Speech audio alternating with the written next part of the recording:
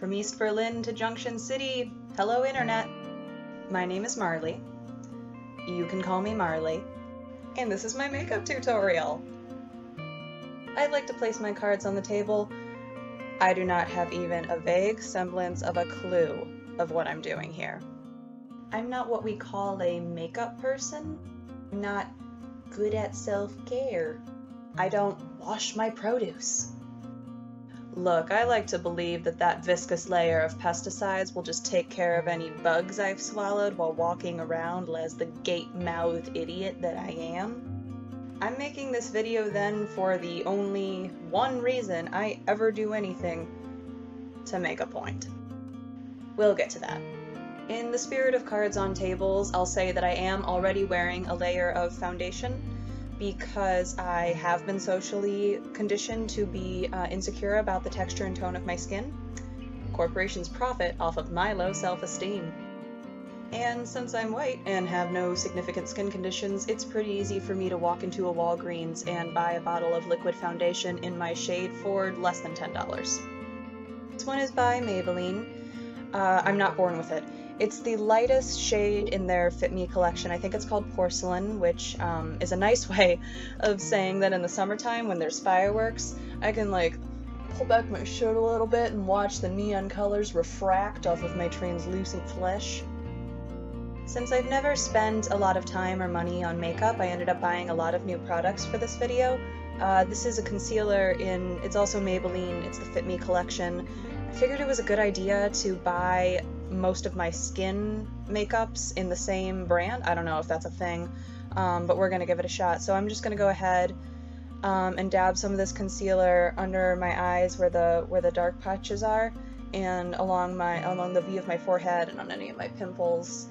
At the tender age of 22, I do still have acne, so puzzle that one out. I'm just gonna go I watched a few real videos to prepare for this, so that's not to blame anyone else for my horrible strategies. I read a chapter in a book recently by a fellow named Goldsmith. Goldsmith unpacks this cultural concept we have of wasting time on the internet. He asks, what is wasting time?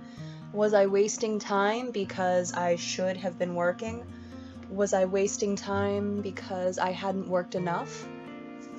I had a choice not to click on things on the internet that seemed genuinely interesting to me, but I didn't make that choice. I'm going to use this little guy now, this little sponge, to blend in my concealer. The package told me, and a lot of your other videos told me, to get it wet first, and that seems really counterintuitive to me because I figured the water would take off the makeup. But I would like to emphasize once again that I am so not an expert. Until I bought this sponge, I have been just smearing colors around my face with my hands like a toddler in a cave. Goldsmith's writing addresses what I think is the most talked about cultural anxiety in this age of tech innovations and just constant exponential innovations in the way we do and think about technology. This is actually working really well. It's kind of blending in, and I don't even know if I'm doing it right. The anxiety I'm talking about is that of the internet's effect on our cognition. Have we become more distracted? Have we become less communicative? Is the internet making us more distracted and less communicative? Essentially, has uninhibited access to an immense measure of human knowledge and activity changed my cognition for the worse? Now I'm going to start filling in and combing out my eyebrows. I do this occasionally for day-to-day wear, but I am very bad at it. I'm so frustrated that eyebrows are the thing right now. I'm really hoping the next glamour trend is like symmetrical earlobes or something, so I got that one locked and loaded. So the pencil I'm using here is by e.l.f. It's in natural brown. I like to buy e.l.f. products when I can because first of all, they do not test on animals. I love critters. And also, they're very inexpensive, and that is 300% the name of the game. Back to this concept of wasting time online, though. Why is it a thing, and why is it a bad thing? I don't know about the rest of you, but I am so tired of having older generations accuse me of having brain damage or something when I'm on my phone in line at the grocery store. I could be reading The New Yorker. I could be scrolling through my Twitter feed, which is one of my go-to sources for current event coverage. Or I could just be watching a video of cats who are scared of cucumbers. Search that shit on YouTube and thank me later. This is Maybelline again. It's some pressed powder that I tend to rub all around my face with the little foam pad that it came with because I have really oily skin. It really evens out the spread of my foundation, my concealer, and it helps everything stay in place without creasing for a little bit longer than usual. Goldsmith's chapter specifically mentions YouTube tutorials as something that might be seen as a waste of time. Believe me though, I watched a lot of videos from people who are actually good at makeup to prepare for this one, and I learned a lot. I learned that you can contour a nose, which is frankly wonderful information. I learned that a beautiful woman can film what is essentially 45 seconds of herself winking and posing, and I will watch that in rapturous awe. I will probably watch it on repeat. Mostly, I learned that makeup can be art. It can be an entrepreneurial venture. It can be a space of connection with people who are passionate about the thing about which you are also passionate. When I phrase it like that, it doesn't seem like a waste of time. Not even to me, not even to someone who is not at all involved in YouTubing or vlogging or my personal appearance. What Goldsmith is exposing is a paradox of attention. A paradox I've also seen explored by a writer named Tiziana Terranova. In an increasingly interlinked world, subjectivity entails paying attention, and I use the word pay in that phrase very deliberately. Attention, online and off, has been rendered a kind of capital and a kind of commodity. Attention can be seen as a relation between a subject, me, and an object, this contour kit with which I am now going to do battle.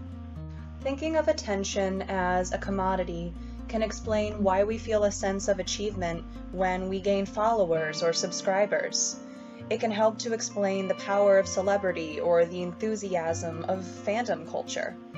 When we waste time online, so to speak, we feel that sense of guilt because we're no longer attending or being attended to in a culturally sanctioned way. We're neither producing nor consuming in a method that serves the economy of attention. Whether I'm making this makeup tutorial or reading a webcomic, I'm operating outside of the task-oriented sector of an attention economy that depends on my ability to resist distraction. I am distracted. I'm disobeying right now my strange belief in shoulds. I should be working harder. I should be productive even when I am being consumptive.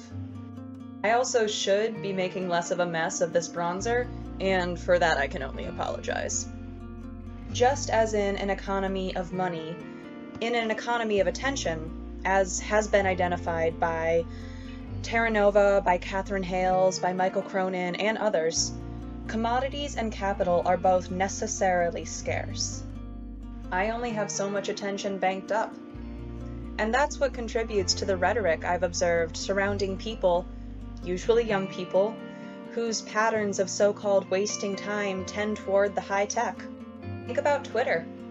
About some egg-faced nobody shouting into the void that millennials can't possibly care about Beyonce while simultaneously attending to insert social issue here. Look, egg-faced nobody, if Beyonce told me to shave my head, I would do it, no hesitation. And I'm about to have a lot of fun with this eyeshadow palette. It's purple! Like most people, I become distracted by funny things, by silly things, by curious things, very easily.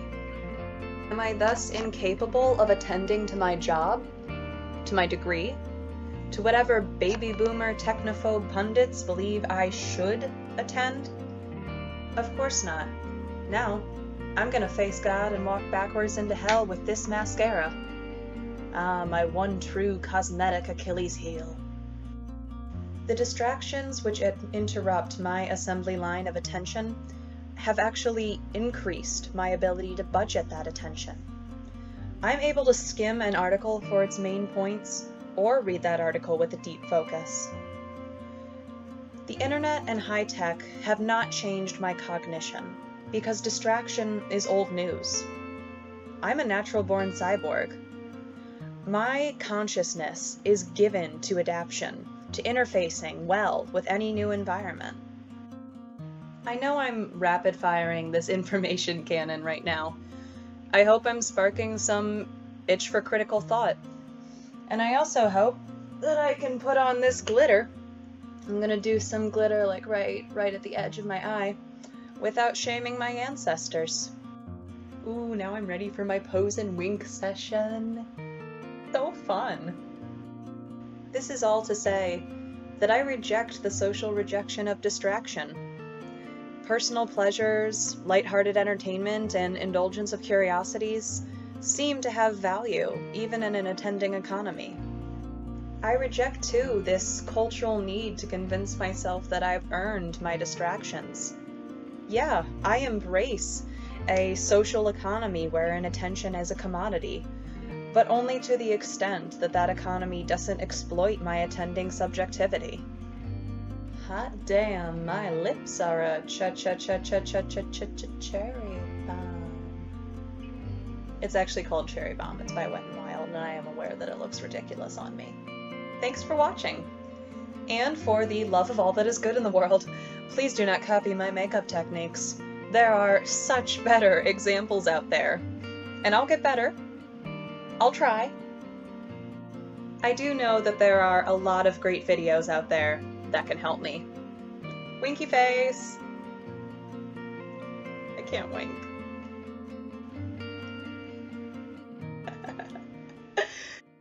Bye!